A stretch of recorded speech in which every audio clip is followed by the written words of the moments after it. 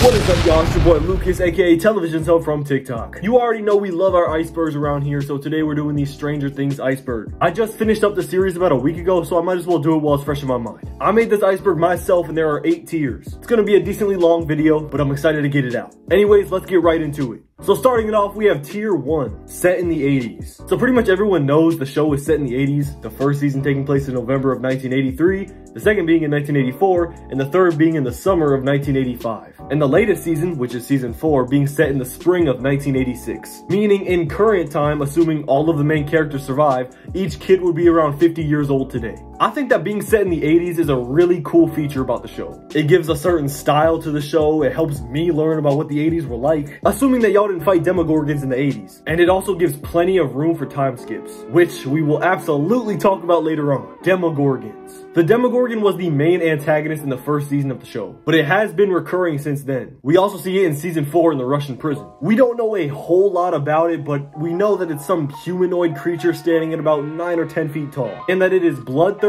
and ready to kill. It terrorized the group in season 1, but they did a great job waiting on Eleven to use her powers, and she absolutely annihilated the Demogorgon into oblivion. And then, as I mentioned, there was the Demogorgon in the Russian prison that the Russians were using to kill off some of the prisoners. We will definitely see more Demogorgons as the series goes on, and I am looking forward to it because they are terrifying. They're just one big mouth. Vecna is one. We learned this fact at the very end of season 4, and it completely shocked me. It was a plot twist that I did not expect at all, and whether that was me just being narrow-minded and not seeing it, or it just was a damn good plot twist. 11 and 1 were fighting because 1 just killed basically every child in Hawkins' lab, and 11 was sick of him, so she opened up a gate into the Upside Down just to send him in, severely deforming him in the process. He got struck by lightning like right when he got in there. We also know that 1 is Henry Creel, and he killed his entire family except for his father, who ended up being the one who got arrested because his entire family was dead and he was the only one left alive. Except for Henry, obviously. This is really high up on the iceberg because it's clearly revealed to us, but it's still really interesting and opens up the door for a lot of theories later. Dungeons and Dragons. Dungeons and Dragons is, you know, only the basis of the entire show. Between being the main character's favorite game to play and all of the villains being from Dungeons and Dragons, it matters a lot. But in short, Dungeons and Dragons is a fantasy role-playing type of board game. It really picked up popularity in the 80s and 90s. You go on quests and campaigns and adventures and stuff like that using the game board and a dice. It typically has a stereotype of nerds or unpopular kids that play it, which sets the tone about our main character's stance in the high school social hierarchy. Record breaking. So Stranger Things has broken quite a few records as a TV show, specifically for Netflix, just because of its insane popularity. Some of these records include Stranger Things 4 having the biggest premiere weekend in Netflix history. Also, Stranger Things 4 has become the most viewed English language series on Netflix. It was the first television series to jump up to the top 3 of Netflix's most popular list within 2 weeks of premiering. You know, I usually think that TV shows that are this popular are a bit overhyped, but Stranger Things is such an amazing show. I think it deserves all of this hype. Definitely one of my favorite shows I've ever watched, and you can quote me on that. We're already on the tier 2, it's gonna get a little bit deeper. Over 1,000 castings. So there was over 1,000 castings to find the perfect fit for the main group of kids. It took 906 boys and 307 girls. I just wanted to include this on here because of how absurd it is. The Duffer Brothers really wanted to find the kids that they imagined as the Hawkins 5. And the perfect fit they did find. I mean, I couldn't imagine anyone else playing these roles. Particularly Millie Bobby Brown as 11. Talk about a perfect fit, and she's not even American. She puts on a hell of an American accent though. I also want to include that Millie Bobby Brown really did shave her head for the role of 11 in season 1. Commitment, man, commitment. Stephen King. So Stephen King is a pretty big Stranger Things fan, which makes sense. This show is right down his alley. But the Duffer Brothers got a lot of inspiration from his works, including It and Carrie. And that scene in the roller rink in season 4 was very Carrie-esque if you ask me. Really, 11 getting bullied in general reminded me of Carrie. And the It connection obviously comes from the group of quote-unquote rejects getting themselves into some mess with the paranormal and out-of-this-world creatures. But recently, Stephen King has nagged on this show, particularly about the split in season 4, Albuquerque and Atlanta. I feel like a lot of people don't know that the primary filming location for the show is in Atlanta. Before season 4, it was pretty much just Atlanta, but in season 4, for the desert scenes where they're in California, they went to Albuquerque, New Mexico. Man, what is it with amazing shows always being filmed in Albuquerque? It genuinely surprised me when I found out they were filming in Atlanta though. And I almost forgot to mention that all of the scenes in the Russian prison are in Lithuania. particularly in Vilnius, Lithuania. I don't know how typical it is to travel that far to a foreign country during the filming of a show, but I am glad they did because it really gave an authentic look about that whole area. Alexei's popularity.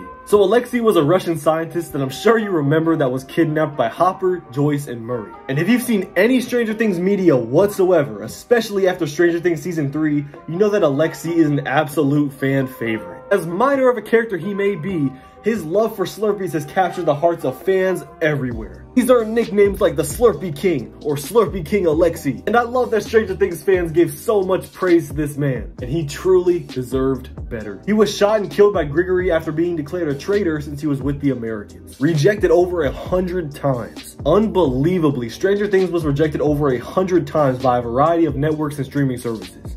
The main complaint they heard was that the style of show they were going for with kids as the main characters just wouldn't work. Some networks were willing to take on the show if they scrapped the idea of the kids and just focus in on Hopper, which would still make for a pretty interesting TV show. You know, he's a small-time sheriff investigating all this crazy shit. Others were a bit of the opposite. They were only willing to make the show if they made it PG and for kids. Obviously, the Duffer Brothers refused to do either of these because that defeats the whole purpose of what they wanted to do. Eventually, Netflix decided to take a chance on it, and oh boy, are they glad that they did. I don't know how that works, but whoever got the final say in that decision, they deserve a raise or a promotion or something. Welcome to Tier 3 of the Iceberg. Steve Harrington original character arc. So Steve in the original script was gonna be an absolute asshole. Just an 80s style bully. And we kind of saw a little bit of that, but he realized how he was being and that he shouldn't act like that. But in the original writing, no, he was never gonna have that realization. It would just be him being ignorant as hell for the rest of the season until his death later in season 1, because that was also supposed to happen. I'm glad they decided to change his fate though. I just couldn't imagine the show without him. The Montauk Project. Montauk.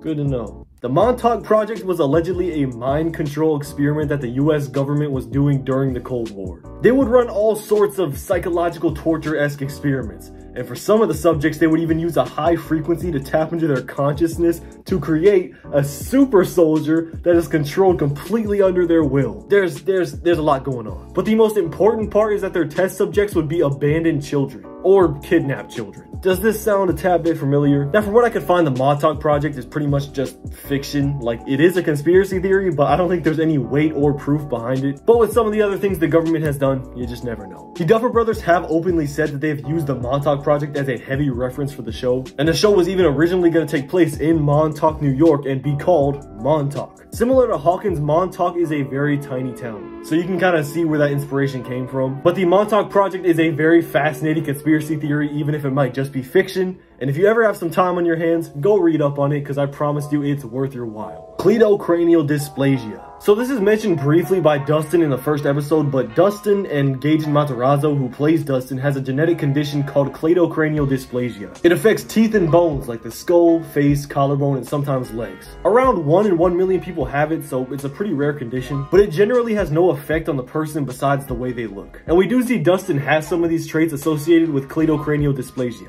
As he mentions a few times, he has no collarbone. I thought I'd put this on the iceberg because it's pretty interesting. Plus, I love Dustin and how they incorporated Gaten Matarazzo's condition into his character. Hopper as 11. Alright, I'm about to talk about the most sinister entry in this iceberg, so prepare yourself. There's a satire video out there of David Harbour, who plays Hopper, in an interview where he states he originally wanted the role of 11, but the way he does it just cracks me the hell up. We have this grown-ass man acting out the role of a little girl, but damn it is he acting it well. Like David said, Millie Bobby Brown did a good job as 11, but David could have brought something to the table that Millie just can't. I think David Harbour should have gotten the role. The Nether. This was the original name for the Upside Down in seasons 1 and 2. They were never supposed to refer to it as the Nether in a speaking sense. Like, none of the characters actually call it the Nether, but in all of the scripts, it set the scene as the Nether. The Upside Down is just a lot simpler. It is the upside down of the real world. And it makes a lot more sense for the characters to call it that, as that would be their initial reaction to it. But the name The Upside Down just stuck so much that they exclusively refer to it as that now. They decided to scrap the whole The Nether thing. And that's probably for the better, because whenever I think of the Nether, I think of Minecraft. But last time I checked, there are no Demogorgons in Minecraft, Nor are there any pig people in Stranger Things. We're already halfway through, baby. We're on tier 4.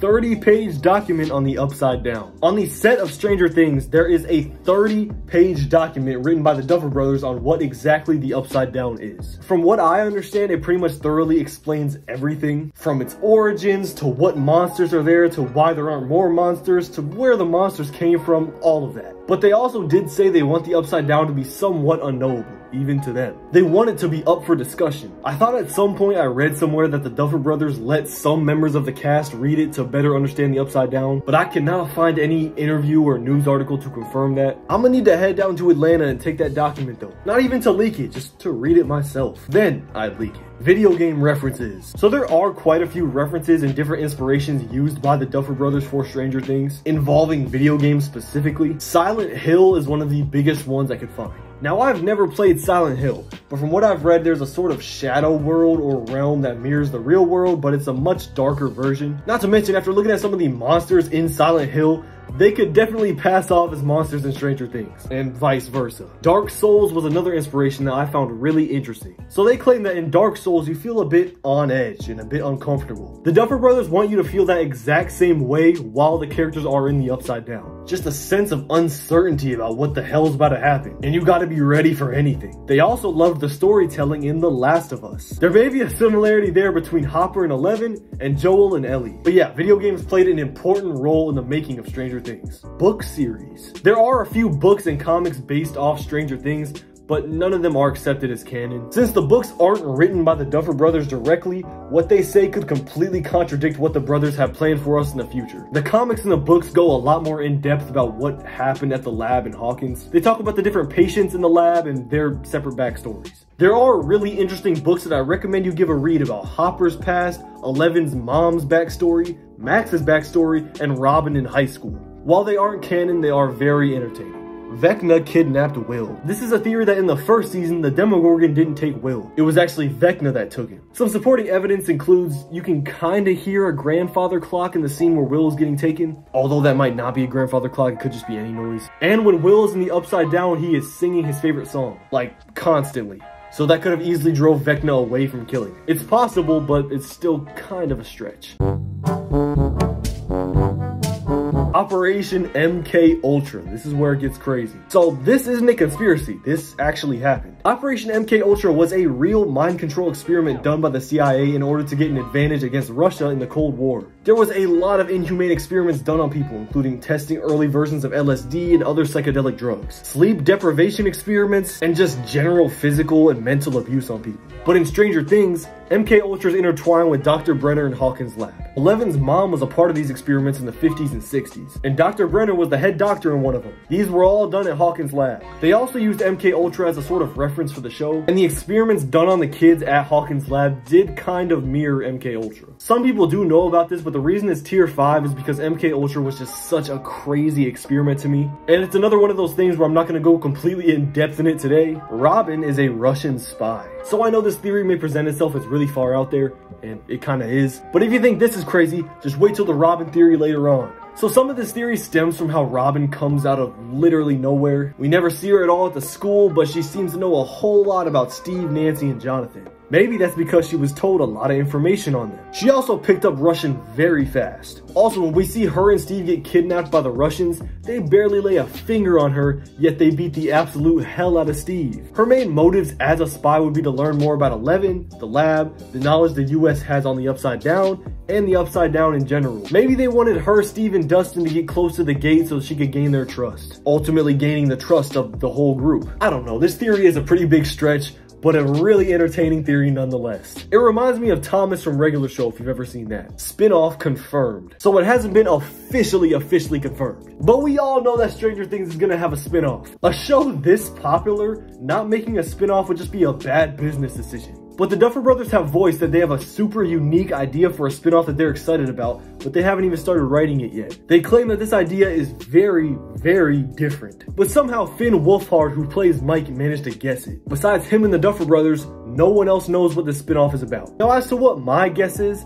the only super unique idea I could think of is some kind of Upside Down spin-off. But I would love to see a spin-off with Jim Hopper or any of the main characters, really. Or, you know, the spin-off we don't want, but we need, Murray. Origins. 11 created the Upside Down. This is a theory saying that when 11 was fighting Henry Creel, or 1, she generated so much energy with her powers that she created the alternate reality known as the Upside Down. Now imagine how much energy and power she had to use to create a whole dimension. In fact, imagine how angry she had to be at Henry Creel. We do know for sure that this was the first gate created into the Upside Down, but we're not sure if it existed prior to this. I don't think there's a whole lot of evidence for this theory because, let's face it, it's hard to prove it, but there's some evidence that contradicts it. The main one for me being that when 1 gets blasted into the Upside Down, there are tentacles that start coming out of the entrance that 11 created. There's also the fact that Millie Bobby Brown said herself that she doesn't think 11 created the Upside Down. Rather, it's always been there as a separate reality.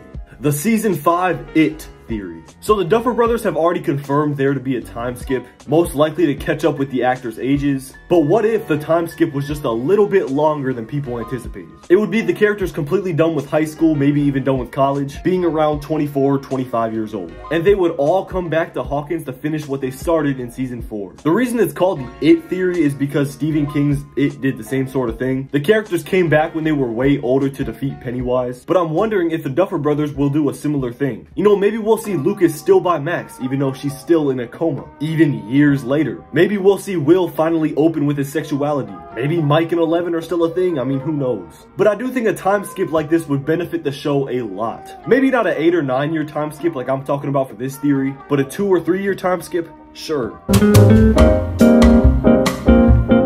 11 will be the final villain. I personally love this theory. It basically states that 11 will fall victim to the Mind Flayer or Vecna, most likely the Mind Flayer, and become controlled by them. And it all stems from Eddie's D&D campaign at the beginning of Season 4. So they're trying to defeat the final boss, and it's Dustin's turn to roll. But he rolls an 11, which is not enough to defeat the boss. So there's quite a bit of foreshadowing there. Because in Season 1, Will failed to get a high number on his dice roll, and then later he gets kidnapped by the Demogorgon and dragged into the Upside Down. And Dustin rolls an 11, which isn't enough. But what's even better about this theory is Callie, who's number 8, may be reintroduced because of this. Maybe they find a way to contact her, or she finds out about 11 falling to the Mind Flayer. Maybe it would take both of their powers to win. I also saw someone said that 11 plus 8 plus 1 equals 20, which is the number that Erica rolled in Eddie's campaign to ultimately defeat the final boss. And you know, 11, 8, and 1, all characters that are involved in this. And I doubt that they introduced Callie's character for just 1 episode.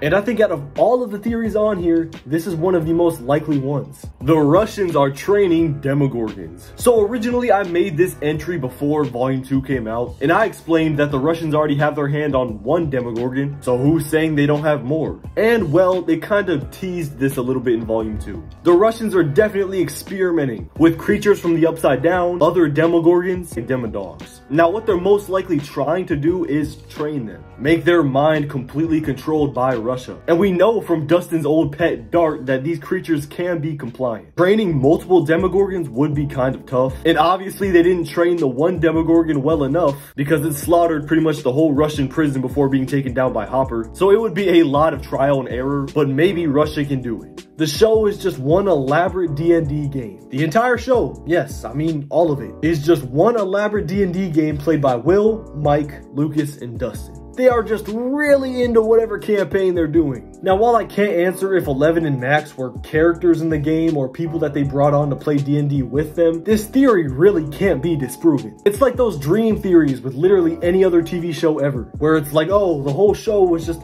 a bad dream. And the main character's fine, and none of the actual characters really existed. But imagine at the very end, it just cuts to all of them playing D&D, and the whole show just didn't happen. The internet would explode, and Stranger Things fans everywhere would go insane. Well, would you look at that? We're on tier 7. The Walking Dead is in the same universe as Stranger Things. There is a reason that this theory is so far down here. Basically, what it's saying is the Upside Down somehow created the virus. This wouldn't be until decades later because The Walking Dead doesn't take place until 2010, at least the TV show. Now, we haven't seen any capability from the Upside Down to create a virus. We know that people can get sick in the Upside Down from breathing in the air, but we haven't seen any zombie-turning virus yet. Maybe the Upside Down is full of horrible spores and viruses that, if released into the real world, could cause some chaos, like a zombie apocalypse. It is a very fun theory, especially for me, because The Walking Dead is one of my favorite shows, and 11 would mess some people up in The Walking Dead. Negan stands no chance against 11. But to be completely honest with you, when it comes to implausible and stretch theories,